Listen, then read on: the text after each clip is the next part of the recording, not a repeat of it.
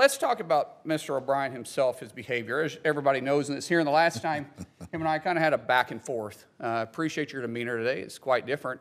But after you left here, you got pretty excited about the keyboard. In fact, you tweeted at me 1, 2, 3, 4, 5 times. And let me read what the last one said. It said, greedy CEO who pretends like he's self-made.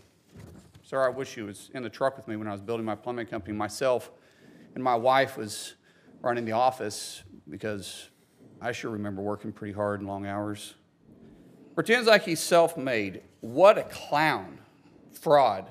Always has been, always will be. Quit the tough guy act in these Senate hearings. You know where to find me. Any place, any time, cowboy. Sir, this is a time, this is a place. If you want to run your mouth, we can be two consenting adults. We can finish it here. Okay, that's fine. Perfect. You want to do it now? I'd love to do it right now. Well, stand your butt up then. You stand your butt up. Oh, hold on. Big guy. Oh, stop it. Is that your solution every Hold it. No, sit down. Sorry, you're a clown. Sit down. Look at you. You know, you're a United States Senator. Sit down. Active. Oh, okay. Sit down, please. All right. Can I respond, Mr. Chairman? Hold it.